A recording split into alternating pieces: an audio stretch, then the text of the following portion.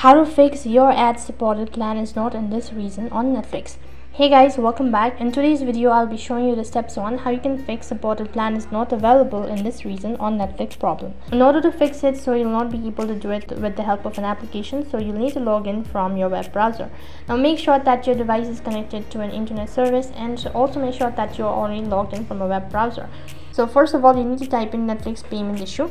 Now you'll be able to see multiple search results, so you need to go to this link, that is billing and payment or help.netflix.com. This is gonna take you to the help center page. So over here you'll be taken to the help center page and you'll be able to find multiple options. So first of all, you need to select the country of your residence, so click on the arrow icon and then select the country accordingly. Now scroll down right at the bottom, and right at the bottom you have an option as need more help, contact us. Over here you need to tell them about what is actually your issue. So type in that the supported plan is not available in this reason and fix it. After that you'll be taken to the other interface where you'll be provided with two different alternatives, that is either to contact a customer care through a phone call or email them.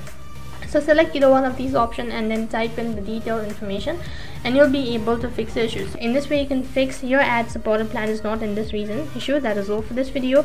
I hope the video was helpful. Make sure to like, share and subscribe to our channel. Also make sure to comment down below for any further queries. Thank you for watching. See you in the next video.